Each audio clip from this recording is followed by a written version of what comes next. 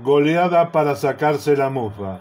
La Reserva de Independiente derrotó a Newell en Rosario y cortó la racha de 5 derrotas al hilo.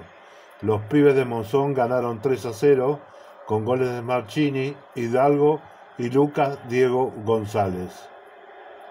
Por la 12ª fecha de la Copa Proyección, la Reserva de Independiente goleó como visitante a Newell por 3-0 en el coloso Marcelo Bielsa y cortó la racha negativa en la que acumulaba 5 caídas al hilo, que habían comenzado con el clásico de Avellaneda como visitantes, y seguido en Mendoza con Godoy Cruz, en Domínico con Defensa y Justicia, como visitantes ante Lanús y frente a Talleres en el Libertadores de América Ricardo Enrique Bocchini. En Rosario, a los 9 minutos del segundo tiempo, Jeremías Marchini se anticipó en un gran tiro de esquina de Alan Laprida y abrió el marcador de cabeza para los de Pedro Monzón. Luego a los 20 minutos amplió la cuenta Santiago Hidalgo, quien recibió un rebote en el área y definió para el segundo del partido. La goleada la selló Diego González a los 30 minutos, cuando definió en soledad debajo del arco tras un gran desborde de Santiago Hidalgo.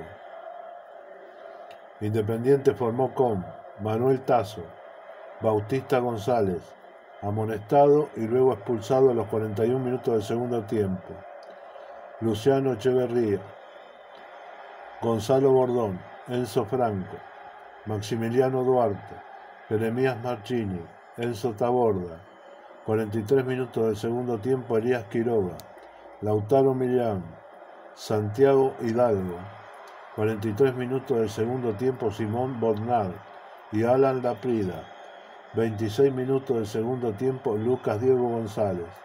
Fueron suplentes Fabricio Acosta, Luciano Barros Ayala, Jonathan Di Lastorza, Joel Medina, Thiago Mastro Lorenzo, Rocco Angelotti, Facundo Valdés y Diego Freitas.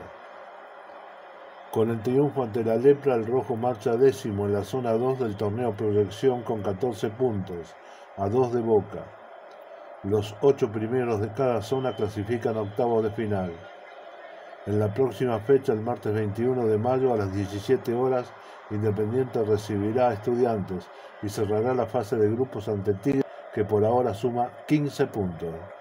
Redactó Emiliano Penela, la voz de Daniel Galoto, para la Caldera del Diablo e Independiente el gran campeón.